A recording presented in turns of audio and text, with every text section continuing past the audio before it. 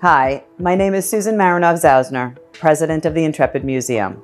This has been such an exciting and important year for the museum, one filled with many highlights, enthralling programming, important exhibitions, and tremendously meaningful ceremonies. We introduced new branding and a new logo, better reflecting the evolution of the museum to date and providing a more contemporary look for our future. We are even now known simply as the Intrepid Museum. We held a poignant ceremony to commemorate the 80th commissioning anniversary of this legendary aircraft carrier, hosting and honoring more than 100 former crew members from the ship's years in active service. That is a day we will never forget. We opened a remarkable new exhibition centered around fragments of a Corsair aircraft that was shot down off Intrepid during World War II, discovered near the coast of Japan, and returned home to the ship 78 years later.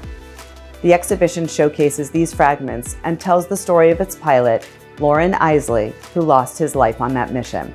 And we said, see you soon to the Concorde. This popular, unique artifact will return to the museum in early spring after a thorough restoration. I am perhaps most gratified and proud that we continue to impact lives and provide a welcoming experience for everyone. We reach more than 55,000 students through our STEM and history educational programming. Our access initiatives are equally important and award-winning. We deliver programs tailored for our veterans and active duty personnel, to whom we owe so much. And we provide numerous opportunities to experience the museum for free. Next year promises to be just as meaningful and exciting. In March, we will launch our largest ever temporary exhibition in the Space Shuttle Pavilion, devoted to the lunar landing and beyond. I can't wait.